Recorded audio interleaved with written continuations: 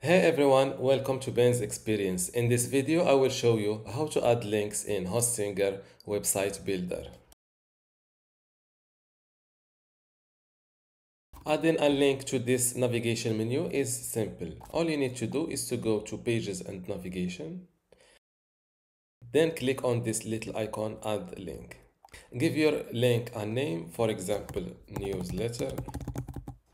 You can link to a page, a web address, a section of a page. You can also link to an email address. So in this case, after clicking this link, Gmail, for example, will open up. Or link to a phone number in order if they click from a smartphone, their phone call will open up. Or link to a file download to automatically download a file. We will link to a web address. Start your link with HTTPS google.com, for example. You can select between opening in a new tab, make the link no follow or follow for SEO, or hide your link from the navigation. Click on save. As you can see, my new link is added to the navigation menu.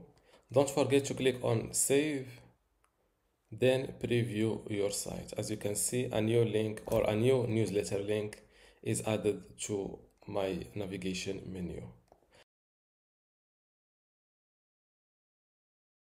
Back to the editor. Now to add a link to a text on your page, it's simple. Let's say, for example, I want to link this best hiking trail to a page, for example. All you need to do is to select the text first, then click on this link icon. Select between a page, address, section, or different types of links. In this case, I will go to a page, for example. Select the page from this list, for example, best hiking jacket, and hit save. Let's preview these changes. And as you can see, my link is added successfully to this part of the text, best hiking trail. Let's click on it. Now back to the editor. Now let's see how to add a link to a button element. This is a button element. All you need to do is to click on the button first, then edit button. Go to link to, select if you want to link to a page, to a web address. Let's say a web address, then fill in your web address. This time I will link it to, for example, facebook.com. Just close this window and update your website. First save, then update your website. Or instead of updating, I will preview it. Let's click on this button. As you can see, I was sent to facebook.com. Now back to the editor. Let's see how to add a link to an image. Let's first add an image. Where is it? Image. This is my image. Click on it first, then click on edit image. Go to the action tab. On click, you select open link.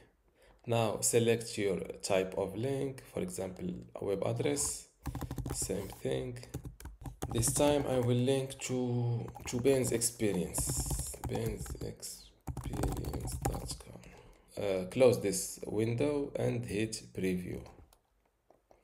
Let's scroll down.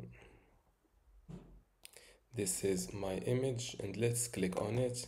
As you can see, I was trying to go to Ben's Experience, but I make a mistake of typing just 2 W's instead of 3.